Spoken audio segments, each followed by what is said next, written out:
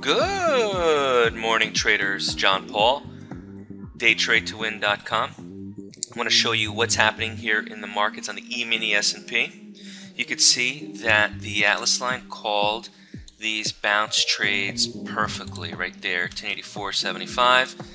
Here we go, another bounce trade and a double bar long. All these trades to the upside. We made some money. We're done trading. I have the at the open. I have the Atlas line. We have a seminar coming up in Fort Lauderdale Beach. Would love to see some traders come down and learn some price action trading as I do it.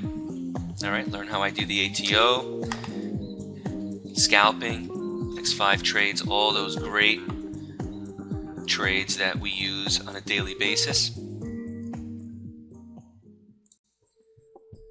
So we had a nice trade here on the E-mini. Let me show you the Euro. Euro is a very, very popular market.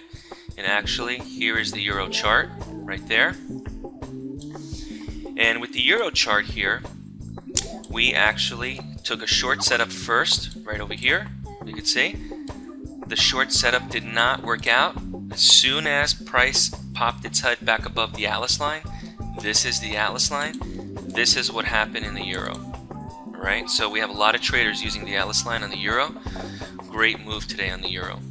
Alright, so whether you're using the E-mini S&P or the Euro or British Pound, Atlas line will absolutely help you in your trading. Alright, E-mini is still going up, see that?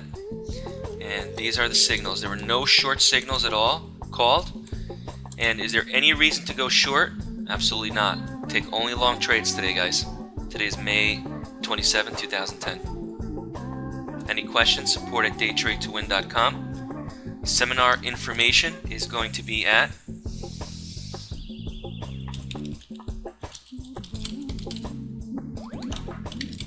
register before the seats get all filled up.